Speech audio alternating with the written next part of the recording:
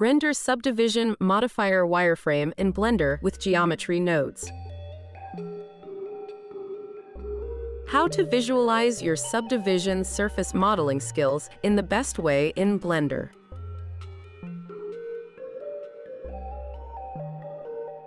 Ever wanted to show off your models and render a clean mesh of your model with a subdivision surface modifier?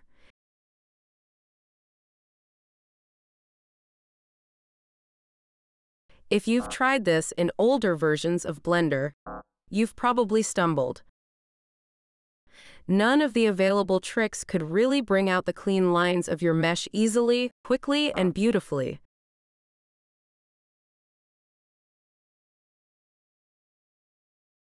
The advent of geometry nodes in Blender changed all that.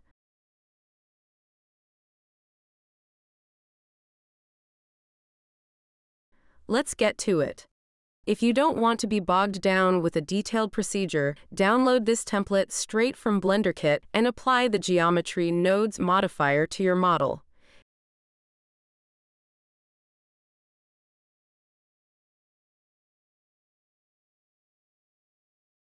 You can also download one of the scenes we have prepared for this purpose.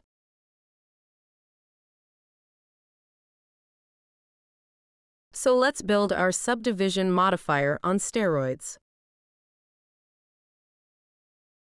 First, let's add subdivision surface node and set the subdivision to 2. Then add input, named attribute. Pick crease in the name field. Connect this attribute to the edge crease input of the subdivision surface node. Now, let's add mesh to curve, curve to mesh, and join geometry as a new branch after the subdivision.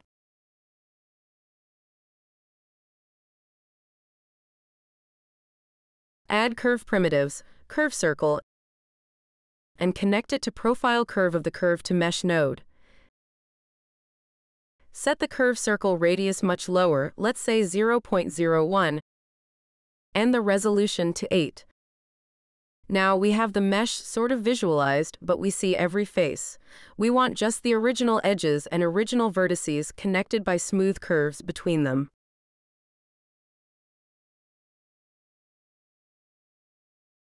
We'll capture an attribute before the subdivision and transfer it after the subdivision. Add capture attribute node right before the subdivision node. Set the first value to Boolean, second value to edge, and check the value field. Connect the attribute output of capture attribute node into the mesh to curve node selection input. Now we have only the edges we need. Let's continue with visualizing vertices.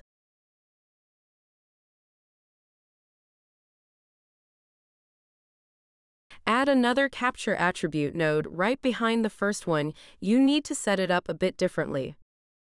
We'll find the original vertex by matching index of the vertex, so we now need to store the index of the vertices before the subdivision. Set the capture attribute node to integer and second value to point. This means we can now store numbers on the points of the mesh before subdivision.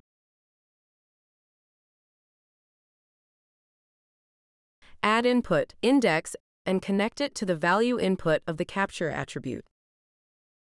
Now let's add the shape that will show vertices. Add mesh primitives, icosphere, and instances on points. Connect the mesh output of icosphere to instances. Connect your subdivision surface output to the points input of the instances on points node, and connect the instances on points geometry output to your join geometry node. Set radius of the icosphere node to something smaller, like 0.2. We now have all the vertices visible also as spheres, but we can use the second capture attribute we added. We need to compare the indices of the original and the new mesh, and if these match, the vertex should be shown as a sphere. I'll search for the equal function, which is part of the math compare node.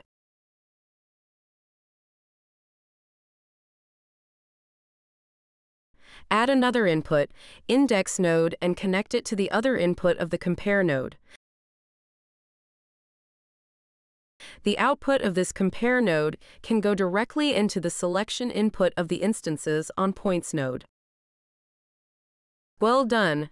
Now we have the basics and can just add some things to polish the result. Let's add 3 set material nodes, each one to each part of the mesh: the surface, the edges, and the vertices. You can enter any materials you make. I usually pick some simple colors because the simplicity is what makes things beautiful in this case. Last touch is to add a mesh. Set shade smooth. The mesh has separate materials and looks great. If you feel like it, you can pull some of the input parameters in each node into the group input node.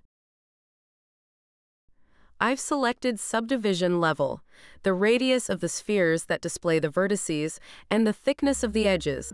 Then the materials. This is the end of our tutorial. You have learned enough for today. If you want to verify that you've done everything just like the tutorial, download this asset and verify that you've done everything right.